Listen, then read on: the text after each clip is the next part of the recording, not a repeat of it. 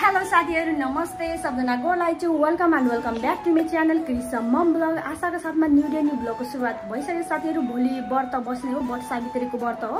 त्यही भएर आज मतलब के सामग्रीहरु चाहिन्छ, के चाहिन्छ, 5 वटा फलफुलहरु, धागोहरु, के चन्दनहरु, के चाहिन्छ म त्यही किन्नलाई लाहान गइरहेको छु शपिङ गर्नलाई साथीहरु। अहिलेका हस्त बाइ अब कन्टिन्यू मेरो भिडियो हेर्दै गर्नु होला, स्किप नगरिकन फुल भिडियो हेर्नु साथीहरु। फाइनली साथीहरु हामी चाहिँ लाहान बजार पुगिसक्यौं। रामलाई चाहिने सामग्रीहरु यही अंकलकोमा पाइराछ।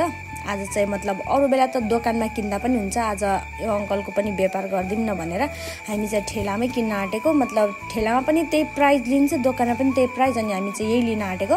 सबै चीज अब 16 सिंगारहरु, चुनरी, नरिवल, धागा, के हुन्छ माखनहरु, सब चीज यही पाइरहेको थियो। अनि हामी चाहिँ यही लिन आटेको। दियो चाहिँ यहाँ थिएन, अनि हामी दियो चाहिँ अर्को ठाउँबाट लिन भनेर अनि यति सामान चाहिँ लिइरहेको छु। अब व्रत सावित्री व्रत बस्दाखेरि साथीहरु धेरै सामानहरु चाहिन्छ क्या। धेरै नै सामानहरु जति सक्नुहुन्छ त्यति सामान लिँदा चाहिँ राम्रो हुन्छ।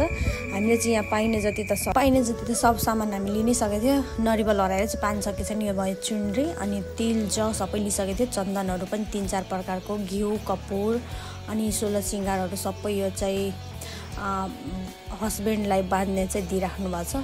यो चाहिँ येलो चन्दन, यो चाहिँ धागो लिन आटेको, यो चाहिँ बेर्नुपर्छ बरको बोटमा, त्यही भएर।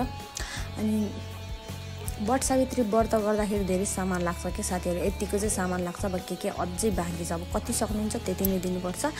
अनि फाइनली हाम्रो मेरो चाहिँ यहाँ यताको यो सामग्रीहरु चाहिँ सब चीज भइसक्यो, लिइसकेको छु। अब चाहिँ अब पैसा दिन बाँकी छ, अनि त्यसपछि हामी चाहिँ अझै शपिङ गर्न बाँकी छ, अनि त्यसपछि उता जाने। आज चाहिँ लानमा चाहिँ एकदम ढलहरु फुटाइरहेको थियो, मतलब रोड बनाउनको लागि ढलहरु सफा गरिरहेको थियो। अब सायद ठुलो ढल दिन्छ, त्यही भएर न्यू दुल्हन चुडी हाउस चाहिँ हामी चुडी किन्नलाई गइसक्यौँ। हेर्नु न पुरै बाटो एकदम बिग्रेर हामी चाहिँ आइसक्यौँ फेन्सी पसल। प्राइस म यही फेन्सी पसलबाट सामानहरु लिइराख्छु छु। फेसको प्रोडक्टहरु के हुन्छ, चुडीहरु। मेरो चुडा चाहिँ कस्तो साथीहरु पिङ्क कलर, मेरो साडी पनि यस्तै छ रानी पिङ्कमा। कस्तो छ कमेन्ट गर्नु होला। अनि यता चाहिँ त्यसपछि हामी चाहिँ चटपटे खाइरहेछौँ, चटपटे। अनि त्यसपछि हामी चाहिँ लिची लिन लागेको। लिची पनि यति महँगो थियो साथीहरु, आमामा 400-500 सैकरा जस्तो लिनुहुन्छ त्यस्तै दाम थियो।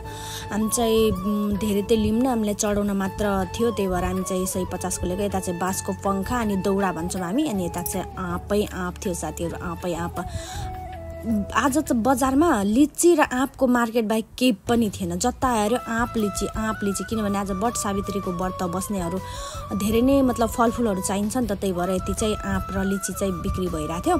अनि हामीलाई चाहिँ केरा अनि अंगुर स्याउ बाँकी थियो लिनलाई, त्यही भएर लिइरहेको छु। आँप त घरमै थियो, अनि लिची अघि नै लिइसकेको। अनि हाम्रो चाहिँ शपिङ पुरा भयो साथीहरु। अब भोलि चाहिँ व्रत बस्ने। हस्त साथीहरु, bye bye, love you all. अब नेक्स्ट ब्लगमा भेट्नुपर्छ, बाइ बाइ।